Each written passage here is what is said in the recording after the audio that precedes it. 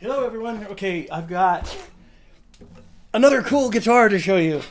This is my latest Nautilus. This one is made with Tunnel 14 redwood. Cool.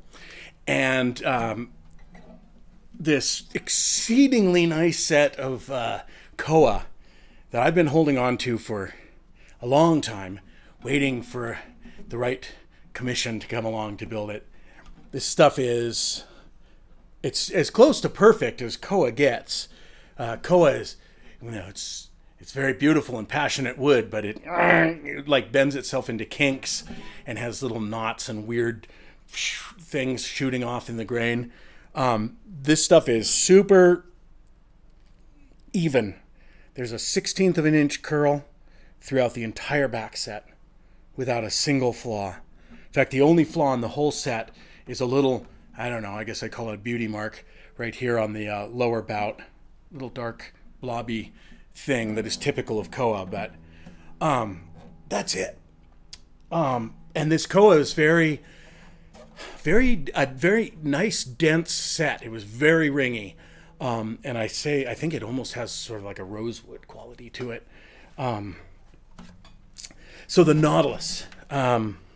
I've made other videos about Nautilus. I fear I'm going to repeat myself here, but the heart and soul of this instrument is the fact that it has an offset sound hole and is not X-braced. It is radially braced. The offset sound hole allows me to use the entire top, minus this little shoulder, obviously, to vibrate. An X-braced guitar has a hole right here. A normal X-brace guitar with a sound hole in the middle has a hole right there, and the X-brace basically amputates the top third of the soundboard, but it doesn't vibrate. It doesn't contribute to the amplification of sound. Whereas this thing, man, you get this whole baby going, and it really produces a lively, large, rich sounding instrument. Some of the niceties to make it super playable are an elevated fingerboard. It has this elevated fingerboard which serves a couple of purposes. One is that it gets the fingerboard up so where in combination with this very deep cutaway, you can reach up to the 21st fret, no problem. The traditional 12 fret guitars without a cutaway, you can play to the 12th fret. Maybe you can go up to your G above there, and that's it. But there's a lot of, there's almost as much of an octave here as there is here. So there's a lot of stuff up here that doesn't get used in an ordinary guitar. So this makes this sort of nice and high performance. It gives you a lot more range. For comfort and for beauty is a cutaway. Is a arm bevel and a back bevel. So these are just basically softenings of the edge where the binding swells out. It's my intention to make these as subtle as possible. I want to soften the overall look of the guitar, but I don't want some big gruesome thing hanging on the side of the guitar. So this is like, I'd say it's about 3/8 of an inch wide here. Now, here's the deal. The whole idea of the name for the Nautilus came from this shape here, which is what I hope is a very fair curve, a tightening circle, a curve that is sort of found in nature, like on a Nautilus shell. This sound hole, this is the hardest thing I've ever built in any trade, doing anything. These things are really hard to make because they have to be just perfect. And this is actually made of 3 pieces of ebony that are laid in there and joined together. And it comes from a regular piece of binding here, which is 80 thousandths of an inch thick, and it thickens up to about 3/8 of an inch. It thins, and it thickens here, and there's a chamfer that is reflected down here. So what this ends up being is like half of a Mobius strip. Half of eternity right here on the guitar. And I don't know, I'm pleased with it. The sides where this is cut away here, you might say, oh no, it's so fragile, but it isn't. These are laminated sides. They're really, really strong. It would take some serious malevolence to break this right here. It's very strong. And in addition to which, there's a carbon fiber rod tucked in underneath here that goes from the neck block down to a receiving block here on the side of the guitar. And this ensures that the neck won't torque over time and push the top of the guitar down. There's only one here because on the other side I have this huge box structure of the cutaway, which provides ample strength. Here's a kind of a cool thing. Oh, another thing about this guitar is that it's multi-scale. So it has a 25/4 long scale on this side and a 24/9 short scale on this side. That is why the frets are skewed, the nut is skewed, and the bridge is skewed. They go like this. And this allows you to have a big brassy bottom end and still have the sweet fatness of a short scale treble. What I was going to say is, here's a cool thing. Jim, who ordered this guitar, sent me an ammonite to inlay into the headstock.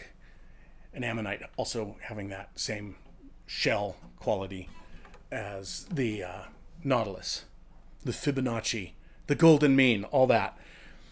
Anyway, it's kind of a humbling thing when you take a fossil of a thing that's millions of years old and you sand it down and glue it into your guitar. Maybe presumptuous, but I'm trying to do it honor here. It gets a lovely frame to live in. And, you know, when you're doing that, you're thinking about, well, you're thinking some pretty deep thoughts, let me tell you. Oh, and then I also put a little tiny ammonite here in the back. And this is for thinking shallower thoughts, obviously, because it's much smaller. What else can I tell you? I'm not going to tell you anything else. I'll just play it. All right? Finally.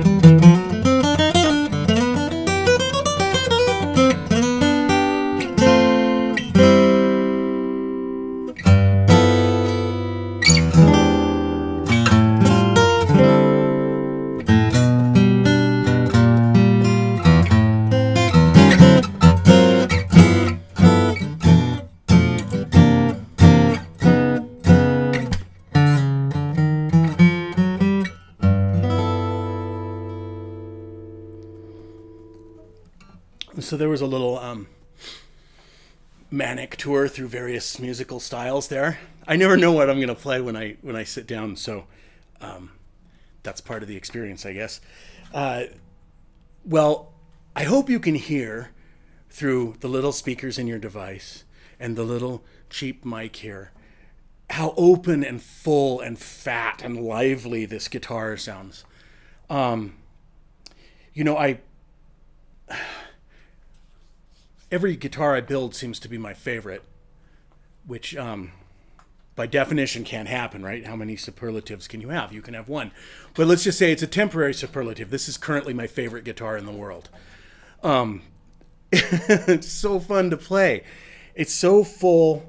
It's so responsive. And there are no flat spots. There are no jangly outliers that go, no wolves, no sheep. Really sweet guitar. I don't know what else I can tell you about it. I don't know if I need to. I've probably gone on long enough. It was a real pleasure to build. I just got back from a 30-day vacation, the longest vacation I've ever taken as an adult. And it was weird, and it was fun, and I didn't do anything. And then I got back, and this guitar was still, it had been curing while I was gone, hanging, but it was unpolished and unassembled. So it was really fun to get back into the shop and put together a guitar and get the immediate reward of playing an instrument, which, believe me, is like my favorite part about this. One of my favorite parts about this job is putting together a guitar and making it make its first sounds. When I first started out, that was occasionally discouraging. Now they're getting pretty consistently good, so it's always like really a happy moment when I hear the first barrel. And when I tune up that first A string, I can hear its voice, you know. I can hear the box. I can hear that, by the way, while I'm building it, by the way my hands rustle. I can hear it in the wood when I start. It's just this cool, like, sixth sense that you start to develop after doing this for a while. And you start to be able to anticipate. It's like getting a sonogram of your baby in your wife's belly. You know what it's going to be like a little bit. It's going to have some characteristics you can't control. But I'm very proud of this child. So.